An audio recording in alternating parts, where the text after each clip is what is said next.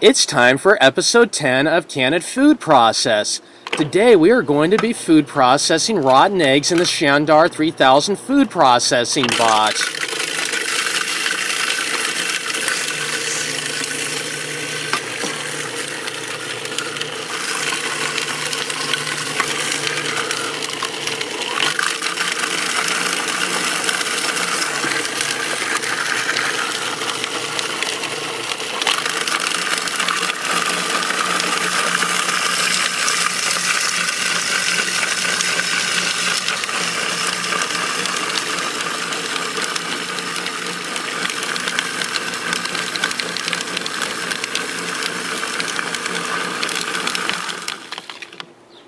It looks like our rotten eggs have now finally finished food processing, and as you can see, we've got a nice liquefied consistency here.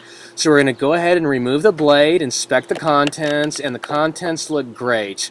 So we're going to go ahead and pour this into the frying pan, and as you can see, we've got about 4 rotten eggs worth of eggs here, fresh from Pure Puke Farms.